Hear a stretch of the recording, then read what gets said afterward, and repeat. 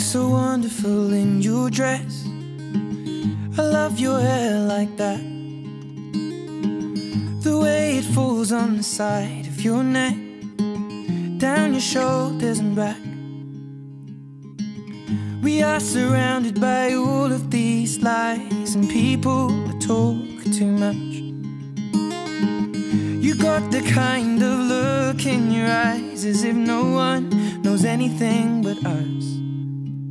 Should this be the last thing I see, I want you to know it's enough for me. 'Cause all that you are is all that I'll ever need. So in love, so in love, so in love, so in love. You look so beautiful in this light, your silhouette over me, the way it brings out the blue in your eyes is the Tenerife Sea. And all of the voices surrounding us here, they just fade out when you take a breath. Just say the word and now we'll disappear into the wilderness. Should this be the last thing I see, I want you to know it's enough for me. 'Cause all that you are is all that I'll ever need. I'm so in love, so in love, so in love, so in love. And on behalf of Jason and Suzanne, I'd like to welcome you all here today to Hemswell Court. And on their behalf, if I may, thank you all for travelling to be with them and to celebrate this, the most special of occasions, as we all gather to celebrate their marriage and to witness their vows of matrimony. The vows that they made before you here today will of course continue to join their lives together and will bind all of their future hopes and aspirations. As marriage is a commitment to share and accept the love, friendship, help and support which you enjoy now and which you may require in your lives together.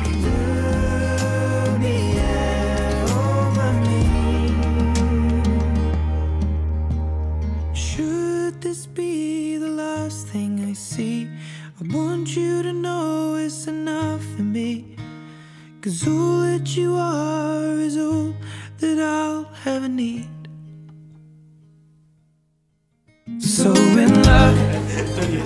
The two of you, I'd like to turn to face one another. You want to marry me? Hold hands. Love. So in love. I, Jason George, take you, Suzanne Marsh, You look so wonderful to be in my your wedded dress. wife. I love your hair like that. To be true to you. In the moment I knew To share my you bet. thoughts. My hopes and my dreams with you. I, Suzanne Marsh, take you, Jason George Young, to be my wedded husband.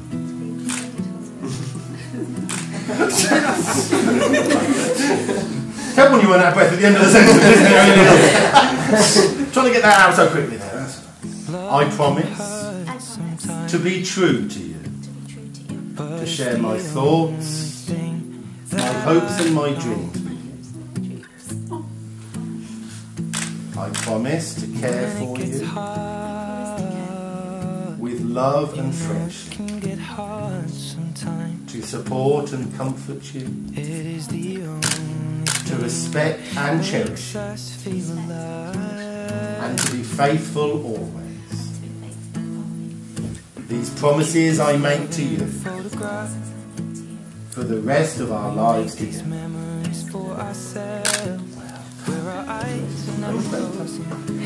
Which is why it is both my privilege and my great pleasure to announce you as husband and wife together here today. I think a small kisses in order there.